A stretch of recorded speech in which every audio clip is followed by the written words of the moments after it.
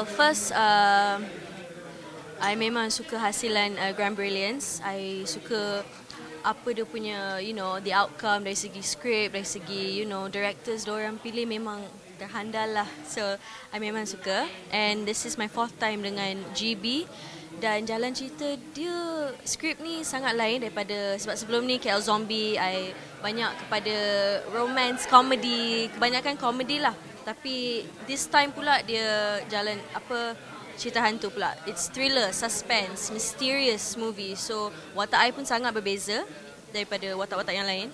So itulah sebab kenapa saya setuju. And this is script reading, so I still nak explore lagi, nak brainstorm lagi dengan script writer kita Kak Lin dari segi watak Tina ni secara mendalam. Tapi as far as I know, watak ni maybe akan mengejutkan sedikit penonton ke peminat ke, sebab I rasa sebagai seorang pelakon kena hadapi cabaran-cabaran, and this is a very big challenge for me.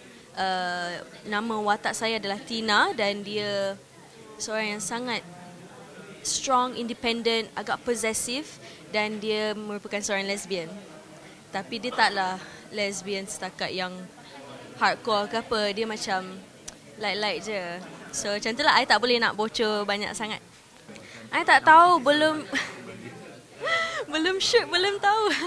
Tapi I just look at it as, I berlakon sebagai seorang pelakon yang memainkan watak sebagai seorang lesbian. So itu kalau bagi impact tu dari segi hasil lakonan, bukan dari segi Siti Saleha dia lesbian ke apa. So itulah I minta lah sangat peminat kat luar tak bandingkan Siti Saleha dengan Tina ni. So bukan Siti Saleha, dia bukan lesbian, hanya watak sahaja. So minta jangan ambil terlalu peribadi lah hal watak ini.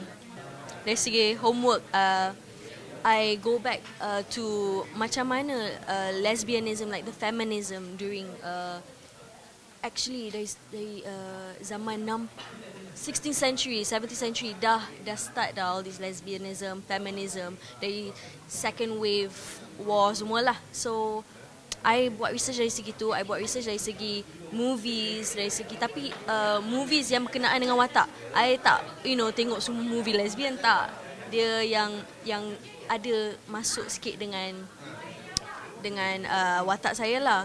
So dari homework dari segi tu, and then banyak buat research history lah, dari segi characteristic diorang, personality seorang lesbian ni macam mana. Adakah dia dominant, adakah dia more to man, more to woman, sebab dia ada banyak links tu. So I banyak buat homework. Tengok buku I banyak dia punya list. InsyaAllah meletup.